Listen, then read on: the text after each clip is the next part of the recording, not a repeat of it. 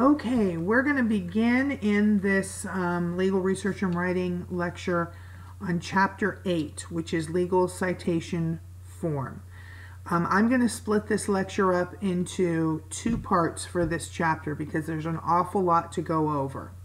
Now, I'm not sure whether you have what's called a Blue Book citation book.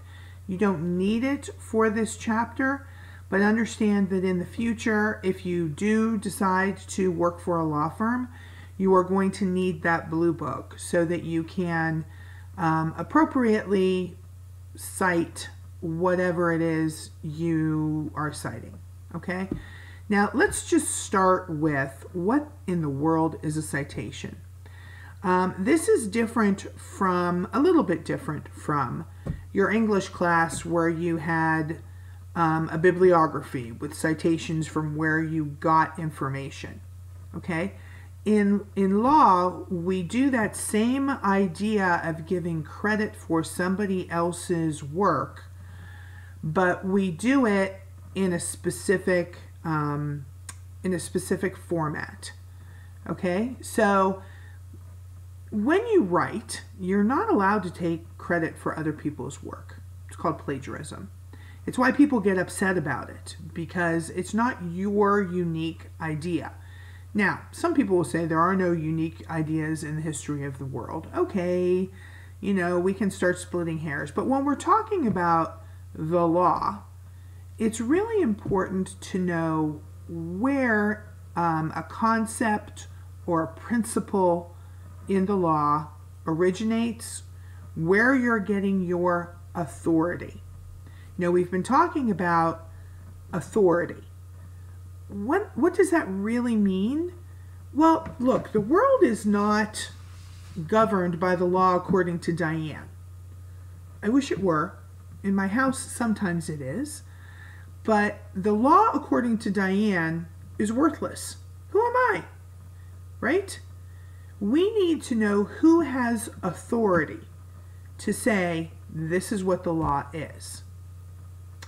So when we recognize a court or a statute, and those are our primary authorities, remember, when we recognize that there is some principle in law, there is some decision that gives us precedent in the law, well, we have to give credit to whoever it was who came up with that principle, whoever came up with that precedent, because it certainly isn't the law according to me. Because if it is the law according to me, who cares? Right? And knowing where a principle comes from, or where a statute comes from, or where an idea in a case comes from, gives that idea some credibility, so that you can rely upon it. It becomes persuasive. If I come to you and say, well, the Supreme Court says, fill in the blank, well, then it's not the law according to me, it's the law according to the Supreme Court. And in our judicial system, that wins. That's persuasive. That gets applied to whatever the factual situation at hand is. Or if I say, the law says, and I give you a statute, a law that's been passed by Congress on the federal side, or by the state of Ohio, if it's a state issue. Okay, it's not the law according to Diane, it's a law according to the legislature, which in our system has authority to write laws. And so knowing how to tell the reader, hey, this is where I got this from, is important. And this is where I got this from is a citation. It's telling the reader, don't believe me, this isn't the law according to Diane. This is the law according to this particular case. Or this is the law according to this particular statute. Excuse me. So that's what a citation is. It is lending credibility to whatever argument it is you are making. It is lending credibility so that you are more persuasive in convincing the court to rule the way you think the case should go.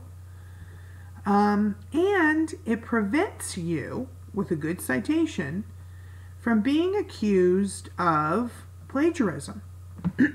Excuse me. Because, by the way, if you're a lawyer and you plagiarize, you can be sanctioned. Your license can be at issue. You're not allowed to take somebody else's idea and say it's mine. And again, why would anybody want to do that? Because the law, according to me, ain't much. So it's always much more persuasive to put in place the correct citation so that whoever's reading it, a judge, opposing counsel, can say, that came from the Supreme Court. That's kind of persuasive. Now, other side, what do you got to counter it? Okay? So the citation is where you can find whatever statute, principle of law, holding of a case, reasoning of a case that you have put into whatever document it is you filed with the court, so that the other side can say, yeah, that's where it came from. The other purpose of a citation is so that you stay honest. Now, not just honest in, hey, this is somebody else's idea, but that you stay honest in saying, look, this Supreme Court said X, Y, and Z. Here's the citation. Keeping you honest so that you don't stretch too far in saying that actually the Supreme Court said X, Y, and Z. There are a lot of lawyers who will stretch what a court says, because in stretching, then you can sort of get the court to come along with your position. Sometimes that's considered good lawyering, but sometimes that's considered fibbing. So if I get a pleading, if I get a motion from a lawyer, and there's all these citations, I'm going to check that what that lawyer says that case stands for, he's not stretching too far, or he's not misleading the court. I can, because of the citation, go look up that particular case, or go look up that particular statute. So I can check the other lawyer's work. And let's say that the lawyer says, the Supreme Court says X, Y, Z. And maybe the Supreme Court said X and Y, but didn't say Z. When I file something with the court, I'm going to say, hey, judge, opposing counsel says that this particular case stands for the principle of X, Y, and Z. He's misleading the court. Okay? I could say she's misleading the court too. Sorry, not that woke. I'm not going to say they, because that's bad grammar. So the lawyer is misleading the court. And sometimes lawyers do that. And lots of times it's not intentional. It's just, again, this stretching of what you think the court's position is, or decision is, or holding is. Stretching it to sort of wrap it around what your facts are, so that you can say, well, wait a second, this really does apply to my case. If you have a good citation, and you have to have a good citation, by the way, for everything, the opposing counsel can pull that case. And when I say pull that case, that means I'm going to go on Westlaw, and I'm going to type in the citation, and I'm going to read the case. Okay? Pulling the case, kind of goes back to the old days when I used to have Arnold Schwarzenegger arms, and I used to have to go to the library and pull the reporter off of the shelf and open it and read it. Now you just pull it off of Westlaw. Okay? So once I see a citation, I'm going to go bloop, bloop, bloop, and I'm going to read the case. And by the way, my computer makes that noise when I do that. Bloop, bloop, bloop. I'm going to read the case. And I am going to see if what opposing counsel has put in their motion as what this case stands for, what the holding of the case, what the ruling of the case was. I'm going to make sure, right? Because if they stretched it, then I have something that I can write about in my response motion. Okay? So the two purposes of citation: one, give credit where credit's due. Not my idea, and if it were my idea, who cares? Excuse me. And by the way, I'm going to double check that that is actually what that case or that statute says. It is to provide consistency, credibility within whatever document it is you're filing with the court. Okay? Now, there are two different manuals that tell you how to do citations properly. One is called the Blue Book, and one is called the ALWD. Your book goes through some other citation manuals, but those are the two biggies. Now, ALWD stands for American Association of Legal Writing Directors. We don't bother with it. You know why? Because nobody else bothers with it. Blue Book is actually what everybody uses. Okay? So that is the manual that has the correct citation formatting for everything under the sun. However, in this chapter, it's kind of condensed into one chapter of this book. That's one reason why I really love this textbook. Okay? So, you know, there's a history of Blue Book. Blue Book was put together in the 1920s by Harvard and Columbia and Pennsylvania and Yale. And what they did is they took the way every little state did their citation format, and they put it in one book. That's really it. It's just a compilation of how we do citations. Okay? Now, your book goes through in section C of this chapter, chapter 8, legal citation form, the organization of the Blue Book. If you don't have the Blue Book, again, it's not that big a deal. But I am going to spend a second going through all of the different sections of the Blue Book because, again, in the future, you may be working for someone doing citation checks or writing, legal research and writing, and you'll need to know the organization. The first is the preface. Don't even bother with it. And the introduction. Don't really care. Then we get to the meat and potatoes, which is the blue pages, the general rules of citation and style, the tables, and the index.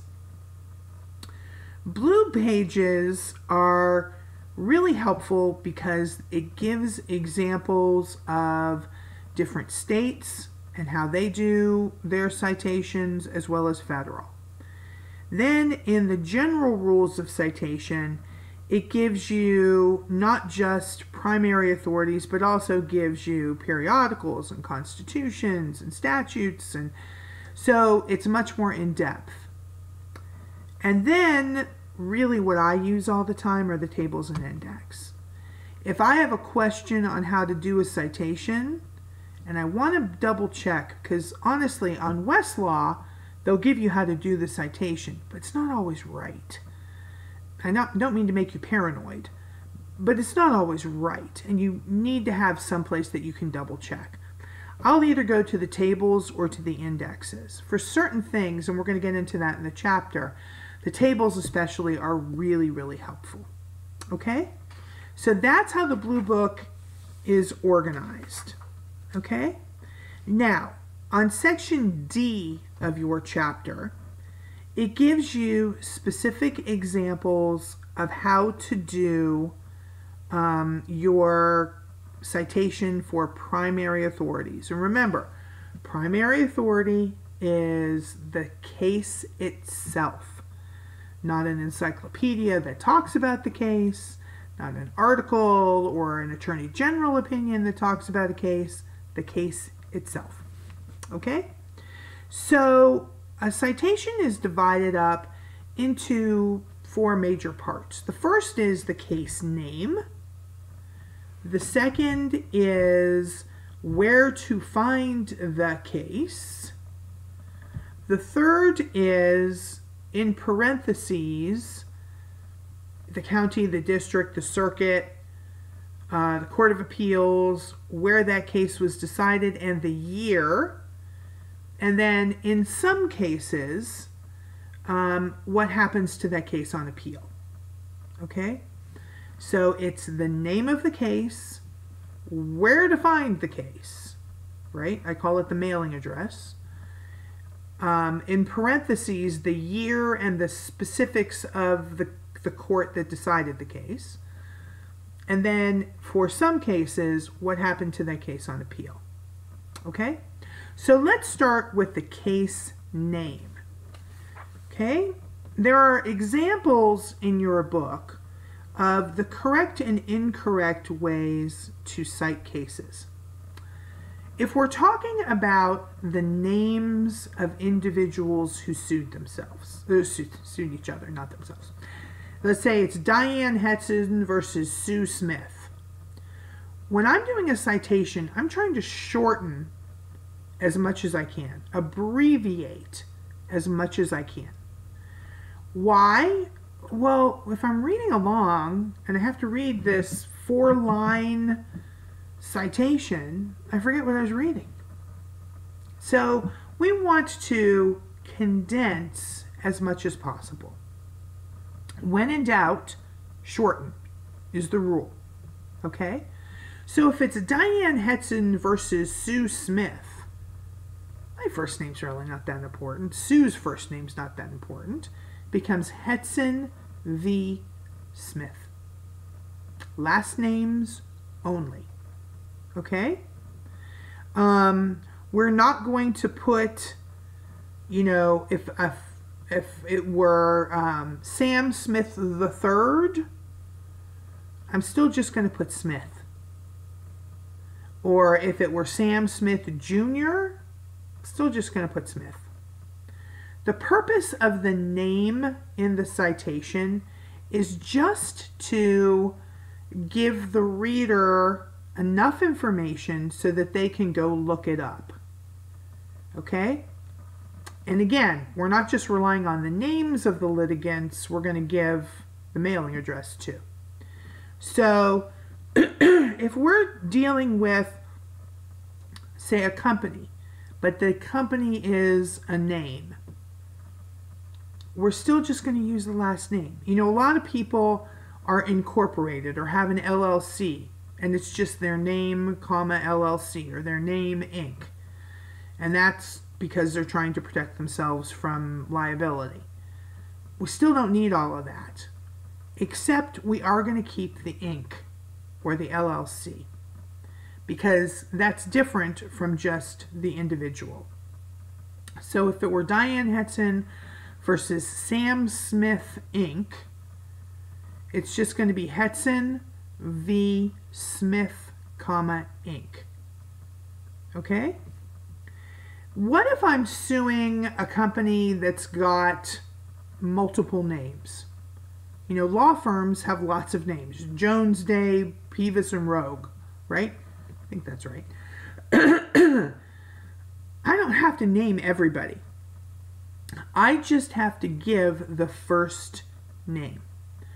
So if it's Diane Hetson versus Dewey, Cheatham and Howe, my favorite name for a law firm, I'm just going to put Hetson versus Dewey. Cheatham and Howe, when you pull up the case, you'll be like, oh, the name of the law firm is Dewey, Cheatham and Howe. Yeah, it's very funny. So, you know, you only have to put the first name. Okay? If I am suing lots of people, I only put the name of the first person. And just as a little aside, lots of times when lawyers sue multiple people, they'll put the biggest name first because that's the name that's going to make the paper. So let's say I'm suing an anesthesiologist, a surgeon, and the Cleveland Clinic because something went wrong in a surgery. Whose name do you think is going to go first? Cleveland Clinic, right? So that hits the papers, and it's a bit more splashy. Just a little inside baseball for you. Okay? But in the citation, it's just going to be Hetson v. Cleveland Clinic. Everybody else, when I open up the case, when I pull the case, it's going to be like, oh, they sued like 14 people. Okay, but I only needed one to find it. And that's the whole point of the citation. Okay? If I am suing, well, your book goes through descriptive. If I am suing as the United States, or if I am suing a state, I am not going to abbreviate United States, and I am not going to abbreviate the state. Okay? So if I am United States versus Souther, it's going to be United States versus Souther. It's not going to be United States of America versus Souther. It's not going to be USA versus Souther. It's not going to be US versus Souther. United States. Keep it clean. Okay? If I am suing, if I am the state and I am bringing a criminal action against someone, I am not going to put state of Virginia versus, and I am not going to put Virginia versus, I'm just going to put state versus whomever. Now, I know that's really confusing. We do criminal cases just a smidge different than civil cases, but when the state is bringing a criminal action against an individual or a corporation or whomever, it's just state versus. Not state of Ohio, not Ohio versus, state versus. Okay? And if it's an action that is not my state, let's say it's state of Pennsylvania bringing an action, it's a little different again. I'm just going to put Pennsylvania versus somebody. And again, that is telling the reader, okay, I'm practicing in Ohio, but I'm going to cite a Pennsylvania case. It's not a state of Ohio case, it's a Pennsylvania case. And it gives the reader a heads up that this is not really law that I have to pay attention to, but that I wanted to draw your attention to for whatever reason. Okay? If it is a city, you are going to put city of whatever. Why is that? Don't really know. It's just to confuse you, quite frankly. Okay? Now, abbreviations of words are a big part of citation. This is where the tables in the Blue Book really help you, because there are 3 tables that just lay out abbreviations. So if you're like, oh, should I abbreviate that word? Should I not abbreviate that word? You look in the table and it tells you. Okay? And there are some in my book on page 294. This is still section D of chapter 8. And we're going to use an ampersand, association, brothers, company, corporation, incorporated, limited, and number. Those are our typical abbreviations. Okay? And so if I am, Hetson and Son and Inc., that and in the citation is going to become an ampersand. Okay?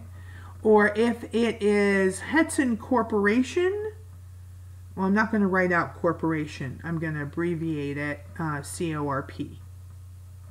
Okay? So in Westlaw, when you do a citation, it'll give you those abbreviations.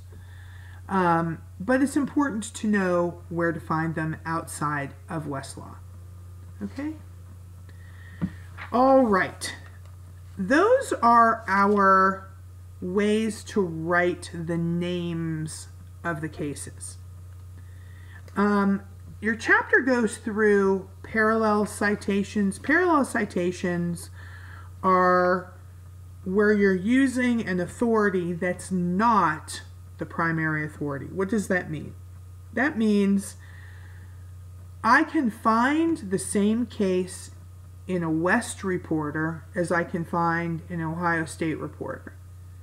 Ohio State Reporter is the primary authority, but I can give you a parallel citation in a West authority. Okay?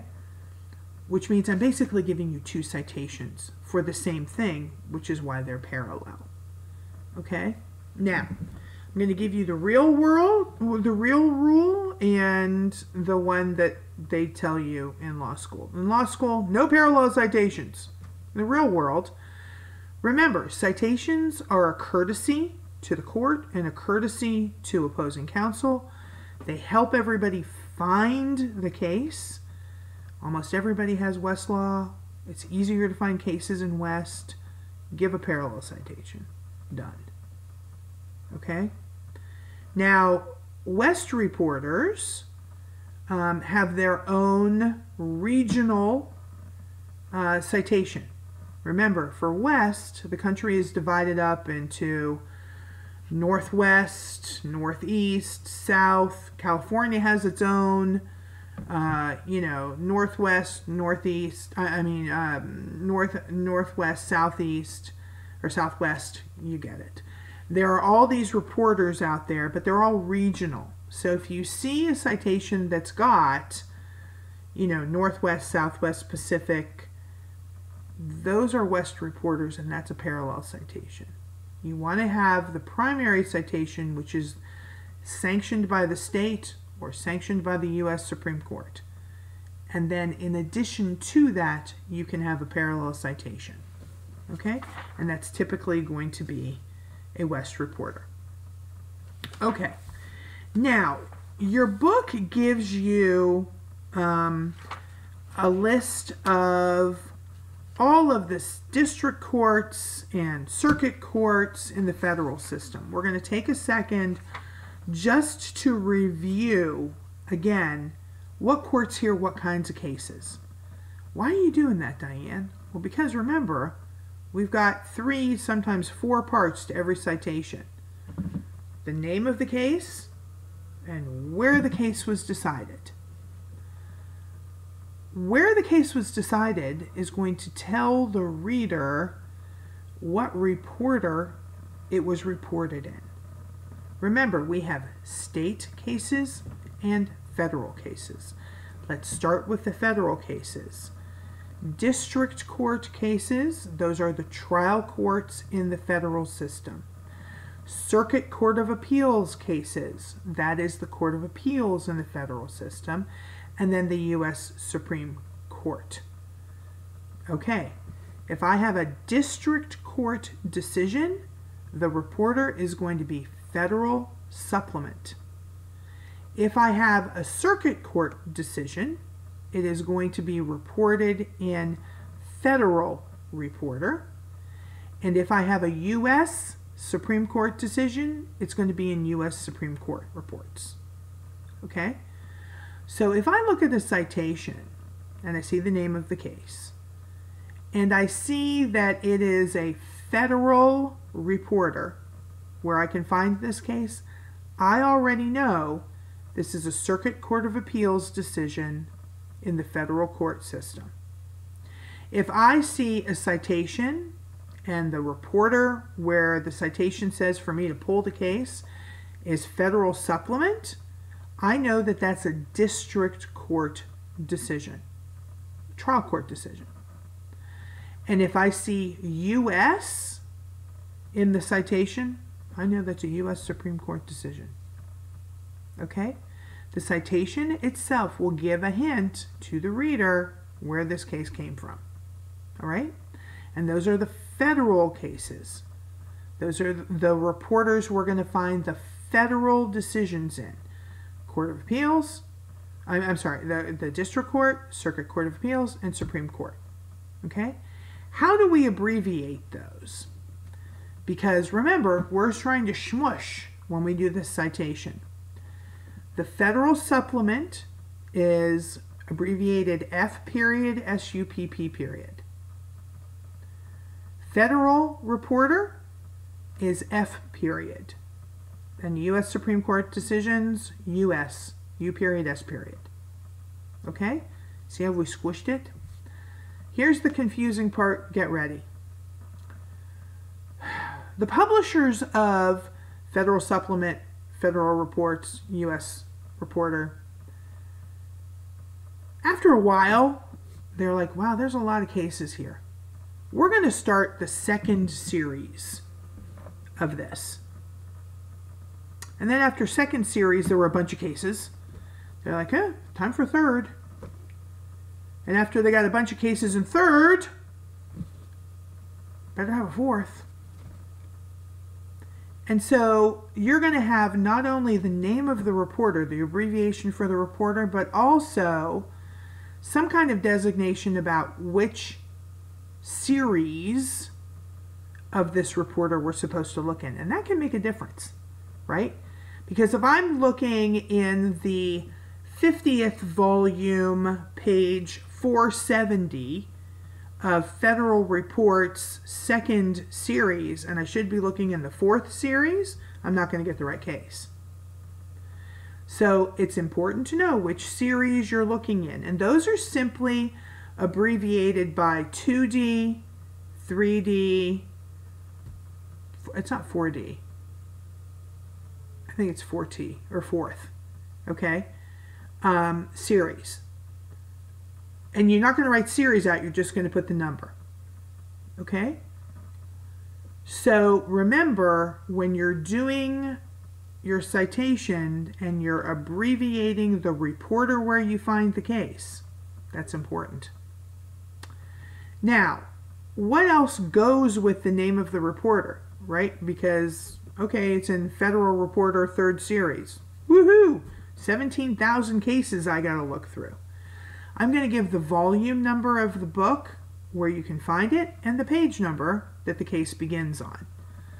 So if it's the 50th volume of Federal Reports third series, page 470 is the case that the page that the case begins on, I'm going to put 50 F period, I think I said 3, right? 3D 470.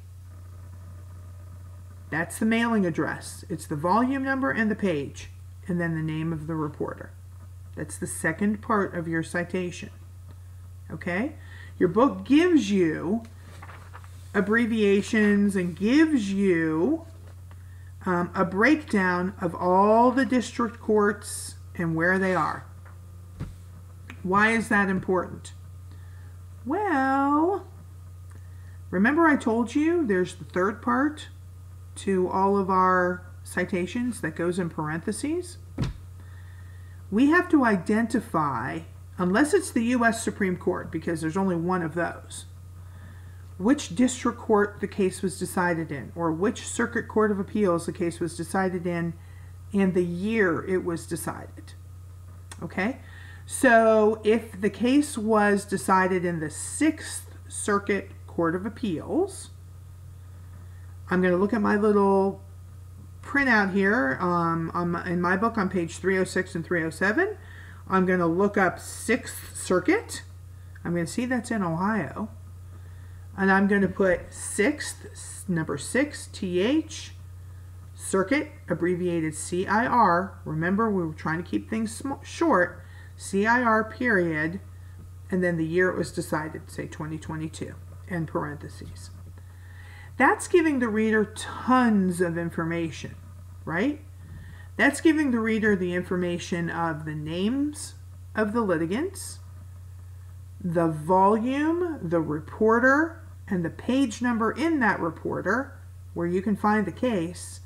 And just to be clear, if I open up the case and it's not a 6th Circuit Court of Appeals decision from 2022, I don't have the right case. So it's a multitude of information in a very short little compact sentence that tells the reader a ton of information so that they can go pull the case. Make sure you're not stretching it. Make sure that the citation's right. Just make sure that everybody's playing above boards. Okay? All right, I'm going to stop right there. We're going to pick up with state citations, because remember, these are just federal citations that I've gone over, because states are a little different. Okay? So our next lecture will be on states.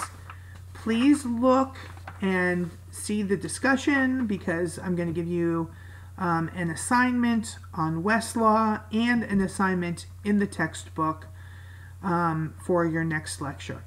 Okay? If you have any questions, please email me as always, and we'll try and get together either on Zoom or I can email you an answer. Okay? Thank you.